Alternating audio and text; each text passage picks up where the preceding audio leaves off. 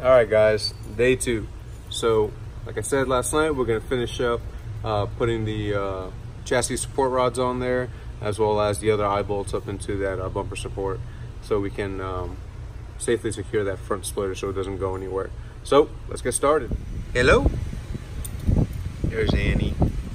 Good girl. All right, guys, so what I did was I measured where, I got one over there.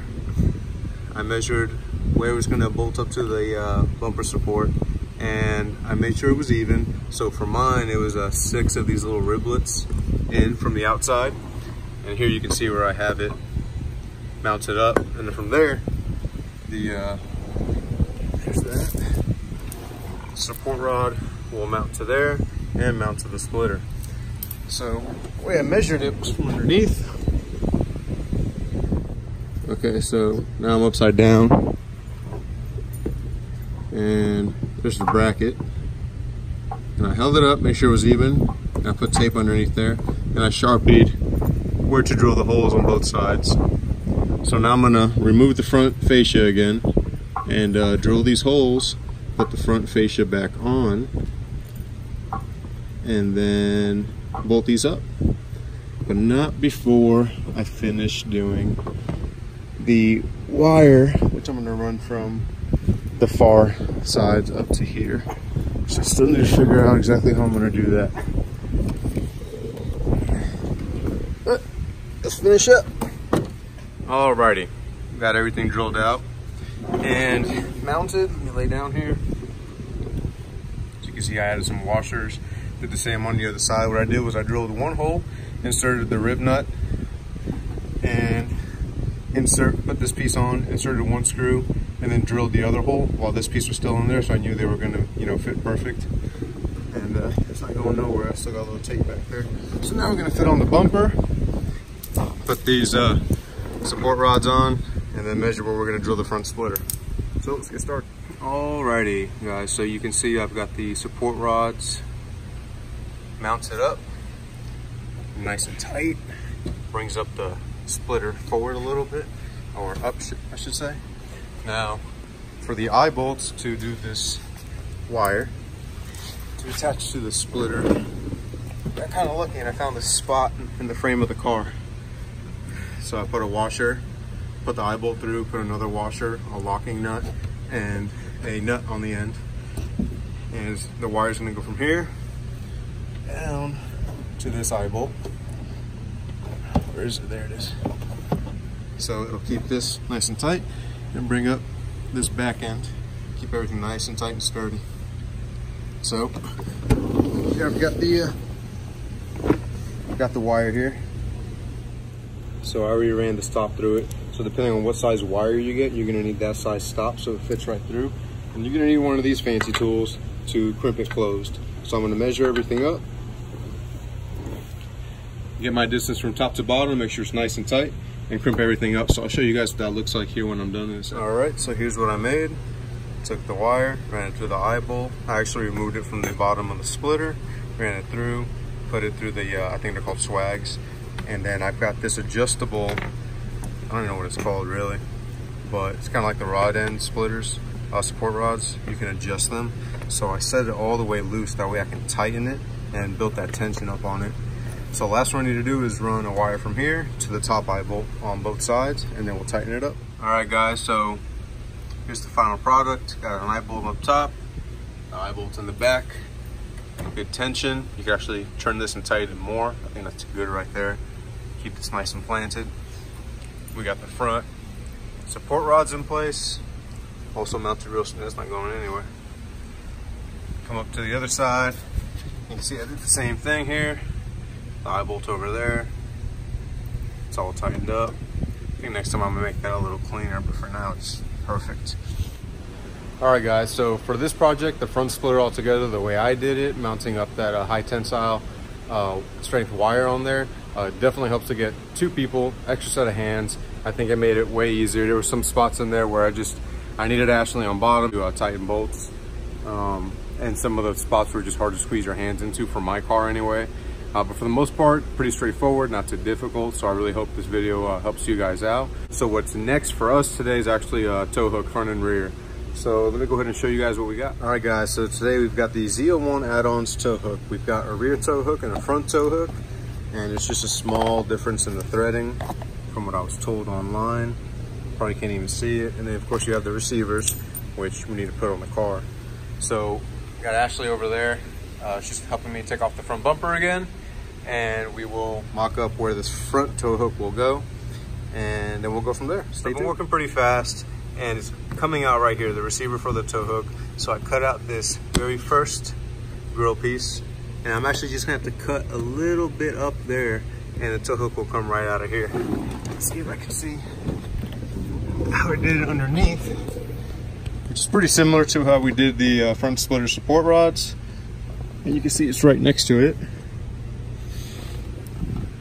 But measure the first hole, drill it, put the plate on, and then drill the second hole. So yeah, almost done. Just need to cut out a little bit of this right here, and the front one will be done. All right guys, so that's the final product, and it's not going anywhere. So it actually wasn't too hard the way I did it. I just used kind of like a Dremel and cut away a little bit of plastic at a time, and it really didn't take much. It was pretty much almost lined up, and I kind of like how it's in this corner pocket, and I didn't have to cut or drill a hole into the orange part of the bumper cover. So I'm actually really pleased with that. So I'm gonna finish buttoning everything back up, and then we're gonna move on to the back. Got my little helper. Where you going, baby? Oh, got stuck. So we're gonna go up underneath the car, and we're gonna tighten up those cables, huh? Yeah, we have to do those things. All right, pro tip here. So when you do take off the front bumper, or if you ever do take it off, or you need to get behind this fender liner, there's plastic rivets here that I drilled out, if you guys remember. So ahead of time, I went and ordered a plastic rivet gun from Amazon. It came with a bunch of rivets, and it actually comes with the size you need for the fender liner. And while I'm here, I did rip off a mud flap. So I'm gonna go ahead and replace this mud flap. I already ordered those as well. And the one on the driver's side's cracked as well. So I'm gonna go ahead and replace those with some new rivets, some new mud flaps, and it'll be all squared away. All right guys, so moving on to the back of the bumper. I removed some nuts under here, and I can see the bar where we're gonna put the bracket onto to put the tow hook receiver. But I'm gonna try and remove this top part so I can see it better, because I only wanna drill one hole in the rear cover. And I kind of want it around there, or at worst right there. So I'm gonna go ahead and just want, measure twice, cut once, and go from there. So I'll let you guys know what the best avenue approach was for me, and I'm gonna go ahead and get started. All right, so the easiest way was just to take the rear cover off. There was some push pins right here, and then it was I think it was an 8mm bolt right here, and then you want to pull up, and then you also want to make sure you get the plastic rivets out of here. Of course, like I did the front, I got new ones, so I just drilled them out. And there's just one plastic clip, just like the ones up top, holding right about here. You want to make sure you unplug the main body harness that goes to the rear reflectors. And that's it. You just pull it backward and then set it somewhere safe so it doesn't get scratched up. So now I'm trying to figure out where would be best to hook up this tow hook assembly. All right, so figured out that the easiest way was to actually completely remove the rear crash bar, crash bumper, whatever you call it. Completely remove it, and it's a lot easier to put that sucker in, which is the receiver, because there's not a lot of space in the back, as you can see, to put a wrench in a socket. So the best way was to completely remove it, and then use two people. So of course I had Ashley hold a breaker bar with a socket, and I had a ratchet on the other end, and I screwed it on. So now we put everything back together, and yeah, you do have to make a little hole in this black trim piece cover, but it's not so difficult. It's kind of falls apart real easy. So now we're gonna put the cover back on and drill the smaller hole into the cover and put the receiver in and wrap everything up. So we're gonna finish that right now. All right guys, so it's the next day. Everything went according to plan. Everything's buttoned up. There's the tow hook, as you can see it right there.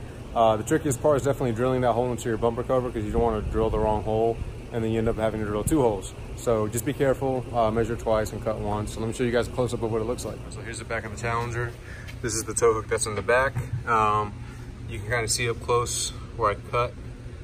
Some of the paint's chipping away, but it's all right for now. I'm not really too worried about that. And going out to the front of the car, I'm actually really pleased with the way this one came out. I think I mentioned that in the last video. Came out of this corner pocket. So all in all, front splitter's installed, tow hooks are installed. Front splitter's nice and sturdy. It's not going anywhere. So a lot of work. Oh yeah, and the front grille. Changed out the front grille. You can kind of tell on camera, but it's not chrome, it's black chrome. So give it a little more of that subdued look. So overall, pretty happy with everything. I got a new look to the car. All right guys, so that's the end of this video. And if you guys want a splitter, wicker bill, MFR Engineering definitely has what you need. As you guys can see, it's not hard to do. And if you're thinking about doing the tow hook mods, you already know ZL 1 add-ons for challengers at least. I know that their kits are really easy to use. If you just follow my video, you'll see it's really not hard. And if you like videos like this, how-to videos, you know, comment below, hit that like button, and if you could, please subscribe so you don't miss anything. And we'll see you next time.